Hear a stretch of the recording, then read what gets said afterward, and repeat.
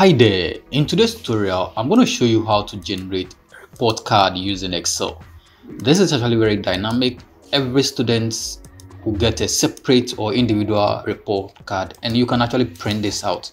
So if you go to file and you go to print, you can print individual report card out for every student.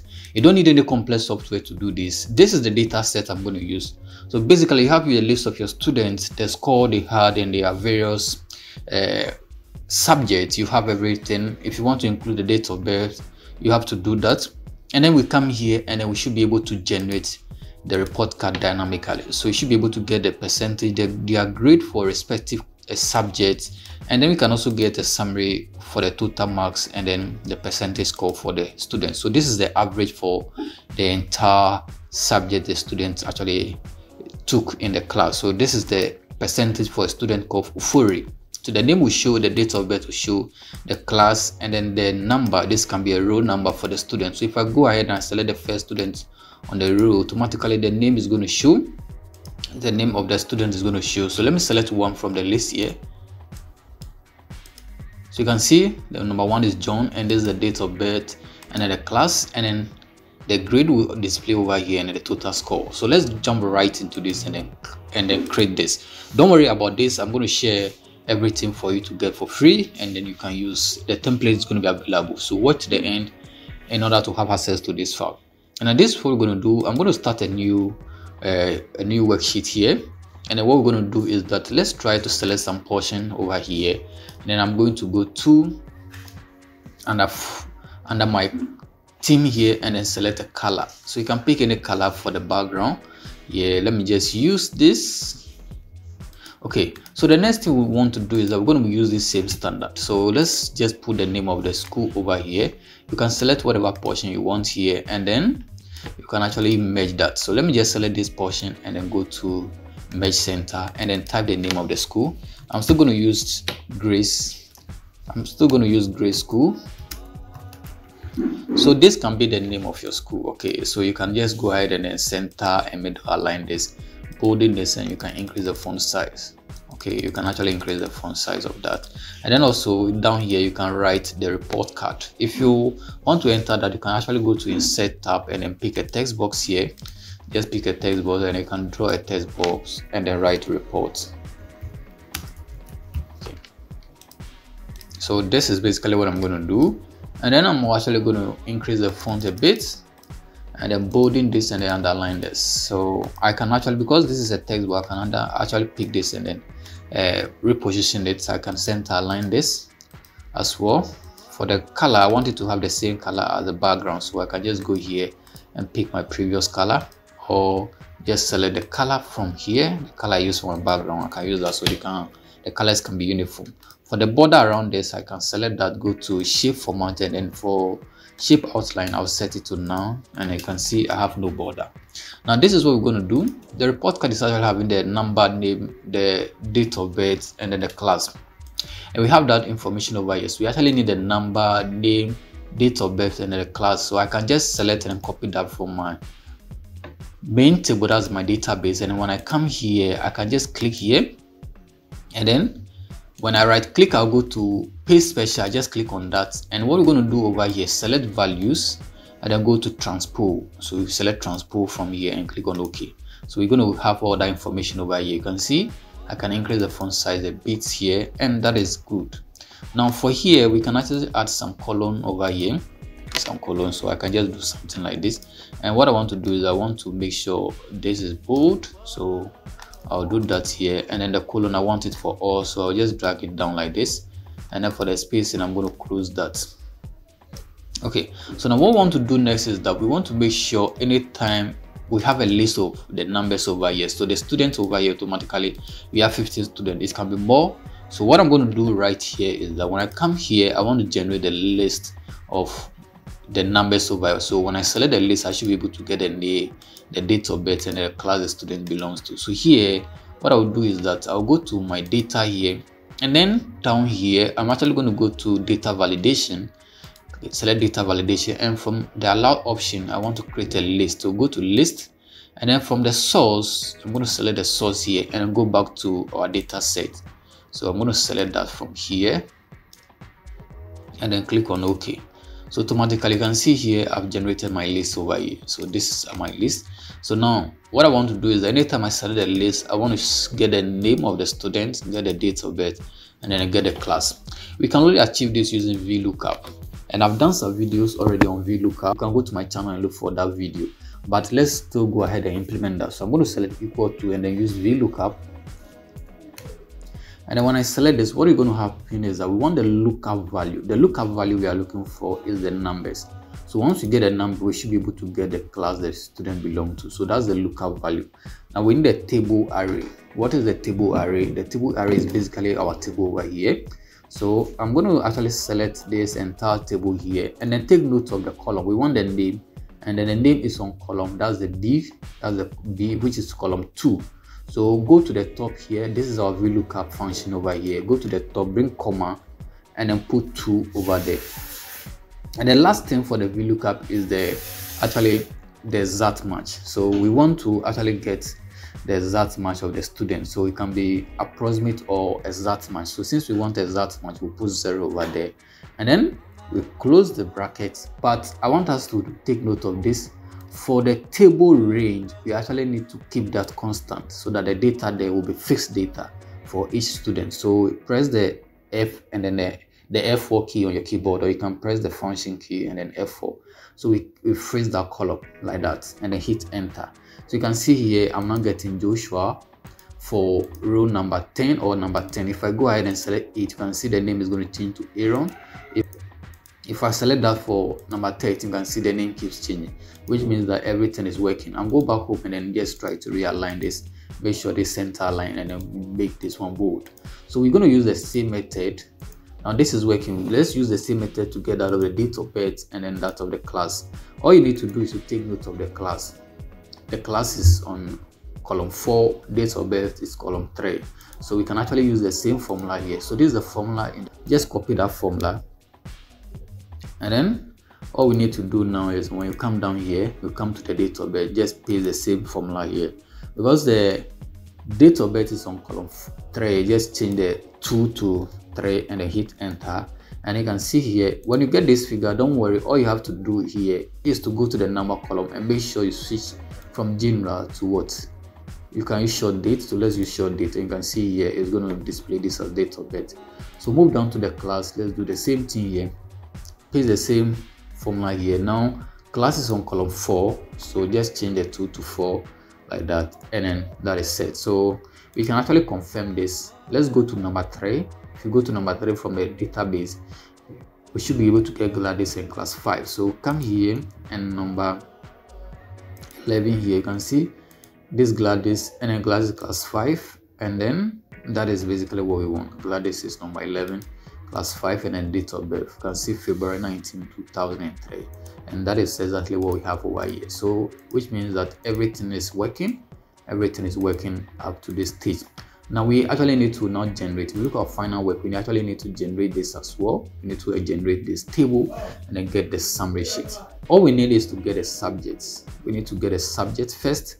So all I want us to do is that let's go back here and then copy the subject. So let's go back here and copy the subject. So we can actually come here and then just click here, copy this, and then we come back here. We can come down here and then right click, use the same method, go to paste special, and then select values and transpose. So this is going to give us the subject. So select this column now, and I can expand this column a bit. So now let's just give the heading. So this is going to be the subject. And then we need the rest. We can just go ahead and put the rest where we need the total mark, pass mark, marks of 10%. So you can just put those information over there. You can put the total marks here. Let's also put in the pass mark here. Then let's also put marks obtained. Let's get a percentage. And then finally, let's get the grade. Let's just try and expand this column to accommodate everything we have.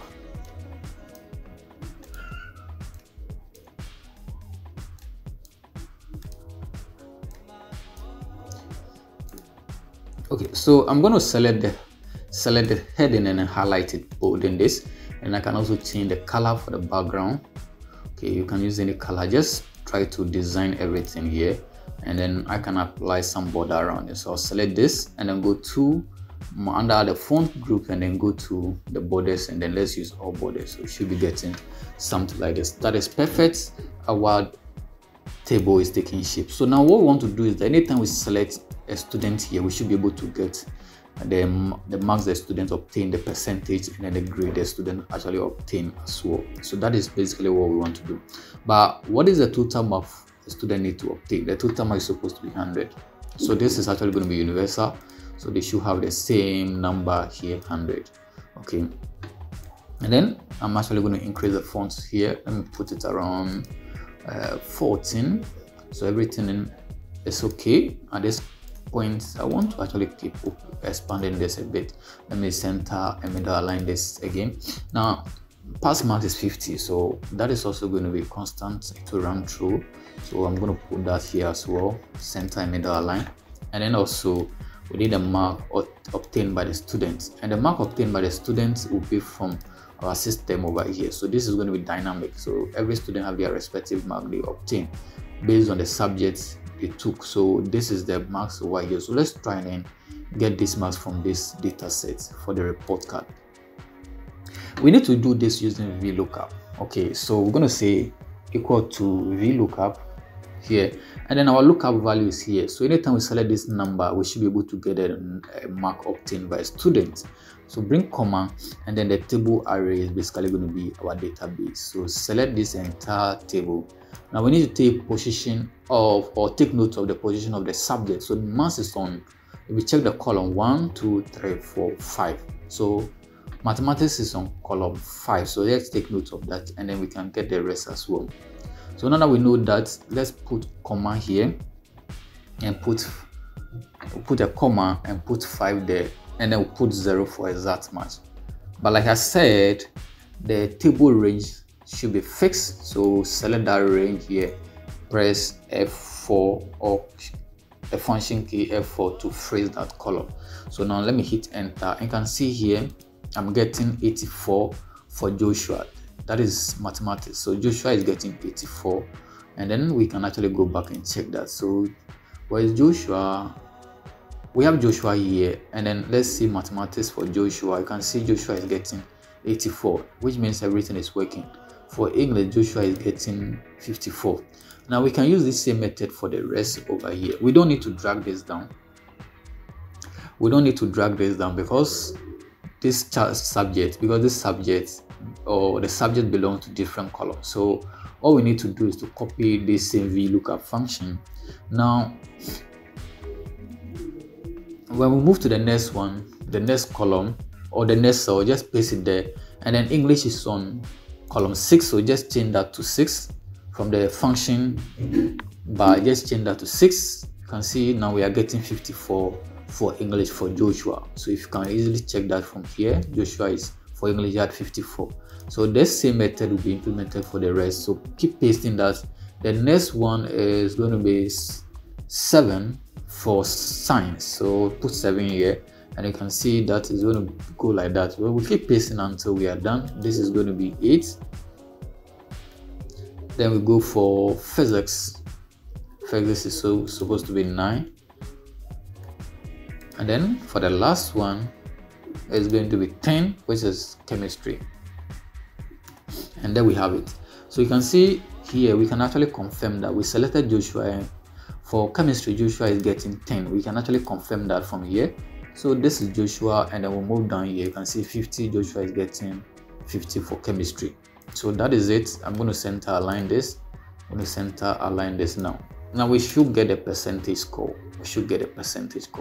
How do we get a percentage? So let's just go to equal to the mark that the students obtain divided by the total mark here should give us a percentage. Okay, so this is it, and all we have to do is to use the percentage sign here, and then we should be getting this. So this we can drag it down, and then we should be getting that for the rest. Now is the grade. How do we get a grade for the student?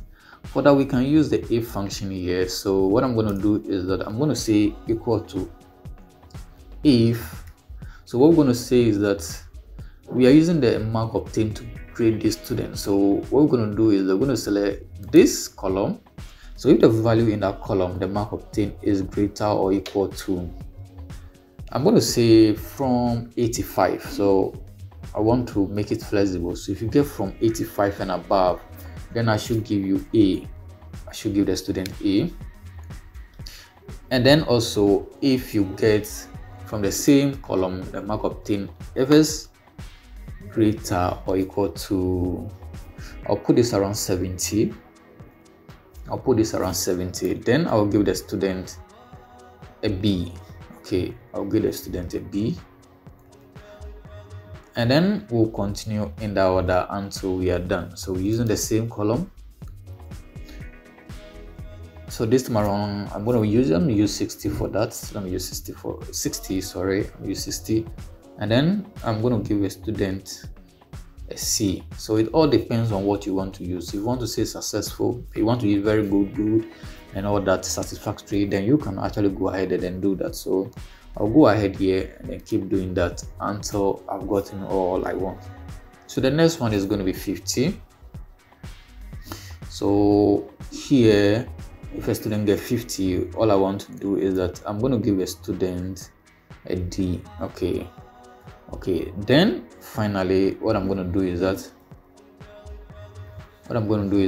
if a student gets anything less than 50, then I can actually give the student F, meaning the student actually failed. So I'm going to put F here, and then check the number of times you open the bracket and you close that number of times. In my case, I've opened it 1, 2, 3, 4, 5. So if I've opened this around 5 times, okay, 1, 2, 3, 4, and then 5. So make sure you close it 5 times. So go ahead and then close it 1, 2, 3, 4, 5, and hit enter. So you can see here, student is getting B because the student had 84. Remember, from 85 you can get A, and you can get A. So let's see if we drag this down.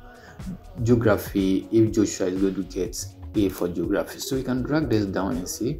You can see Joshua is getting A for geography because he had 87, which is 85 and above. So we can just go ahead and center align this, and there we have it. Now we can actually confirm this if it's working. So we can select a different student from the list. So this is Gladys, and here you can see the results are actually indicating over here. The grades are actually indicating. We select a different one, Aaron, and then it's going to update that accordingly. And this is actually working. The class and everything is showing. But in my final work here, I just created a summary sheet over here, the total marks obtained, and then a percentage. So this is actually going to give you the average pass for the students for all the subjects. So we can actually do that down here.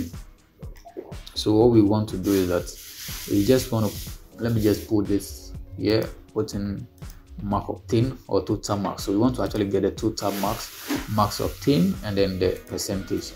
So total marks here, to get the total marks is actually going to be equal to, you're going to use a sum here, and then this is the total mark here. So we have 6 subjects, so it's giving us 600. So the mark obtained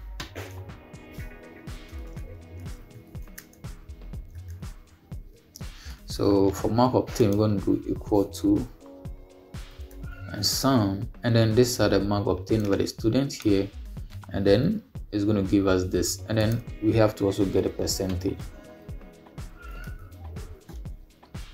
For the percentage, it's going to be equal to actually the mark obtained by the student divided by 600, and it's going to give us this. So we can actually go ahead and then change it to a percentage here, and then you can see for Ufuri average, or the average pass here, or if you bring everything together, Ufuri is getting 61. Let's select a different student and see that. You can see everything here is updating, so everything is now very dynamic. I'm going to make this available to you. You can see John here, you selected John, you get everything, his marks, grade, and everything is dynamic in that order, and that is basically what we want to achieve. And this is working. This is a report card that you can actually print out. Like I said, you can actually print it out and then use for your academic work. Like, subscribe for more videos like this. more entertaining and more interesting videos. You don't need any complex software to do this. Till I come your way again, subscribe for more. Bye bye.